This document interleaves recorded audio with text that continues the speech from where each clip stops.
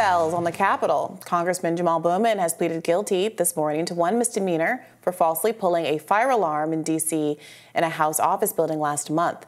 Bowman has been charged with setting off a false fire alarm in the building, a moment that added to the chaos of Congress's rush to avoid a government shutdown. Under an agreement with prosecutors, he will have his charge dropped in 3 months upon paying a $1,000 fine and writing an apology letter to the United States Capitol Police. A spokesperson for the Attorney General of the District of Columbia said Congressman Bowman has agreed to pay the $1,000 fine, the maximum for a misdemeanor charge, and wrote an apology letter for the incident. So this unfolded while I was on vacation, so I missed this news cycle the first time around. So he claims he just grabbed it accidentally.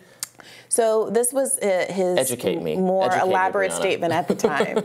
He said, "Today, as I was rushing to make a vote, I came to a door that is usually open for votes, but today would not open. I'm embarrassed to admit that I activated the fire alarm, mistakenly thinking it would open the door.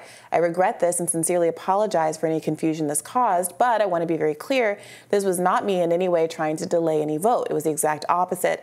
I was trying urgently to get to a vote, which I ultimately did, and joined my colleagues in a bipartisan effort to keep our government open. I also met after the vote with the Sergeant-at-Arms and the Capitol Police at their request and explaining what happened, et cetera, et cetera." So the argument that a lot of conservatives were making at the time was that this was just like a 1-6. I think Kevin McCarthy made this argument.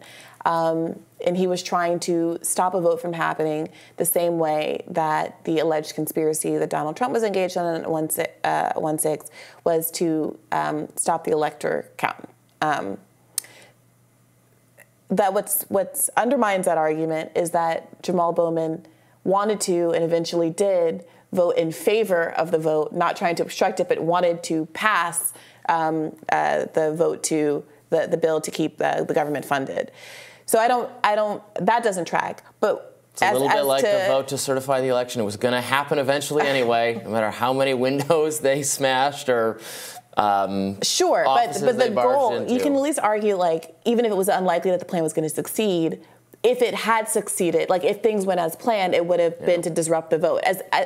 If Bowman got his druthers and got to the place where he was voting, the goal was to pass the vote, not to stop a vote count. So on the other hand, his explanation, like what was going through his head that would make him think that pulling the fire alarm was a way to get a door open, like, I don't know. That still seems really inscrutable to me. I watched the video footage, and I didn't really quite know what I made of it. It looked to me like maybe he was just like spaced out or zoned out or something. I'm a pretty absent-minded person, frankly, when if I'm thinking about something else, and I'll be like, what am I doing?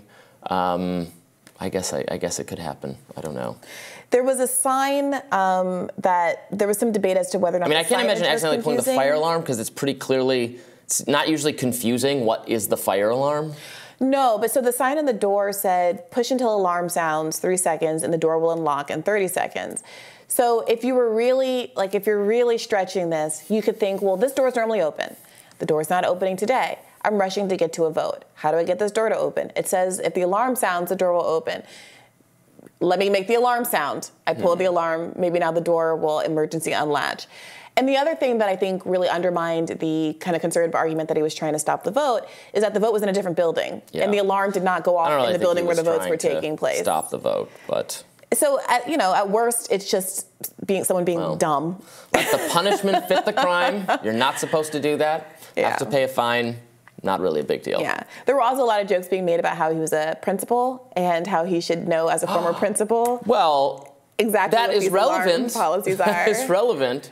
But I said at the time, that is true. It is also the case that living in New York City walk-ups for so many years, there is often the door to the roof that you're not supposed to go onto, that has a sign that says you're not supposed to go onto it, and might even have a sign that says an alarm will ring if you do the push bar and go out that door. But everybody knows that you can go. Like, it's building by building, but one person tests it once, and then everybody in the building knows that you can go and have drinks on the roof. So, and the subway example is very similar, where in the New York subway system, every exit has the door that you're supposed to just use for like strollers or big things. But it says if you push this bar, the alarm will go off, and it doesn't. Like, everyone knows if I have a stroller, I can go through that door. So I can see some counterexamples of why you might, in a moment of panic, get kind of confused about it. And he was rushing to a very important vote that he wanted to be successful, that he wanted to pass. It's not an excuse. I think he's taking responsibility. I saw him give a statement on Fox News saying, hey, I just got to take responsibility for my goof up. He's paying $1,000. He's not one of the richer congressmen, so it is going to hurt him a little bit more than, let's say, Trump's $5,000 or $10,000 gag order fine. And I think everyone will just going to have to move on from this one. Do the crime, do the time. All right. I'll be very careful about the fire alarms in the Rising studio, and we'll have more coverage for you just in a minute.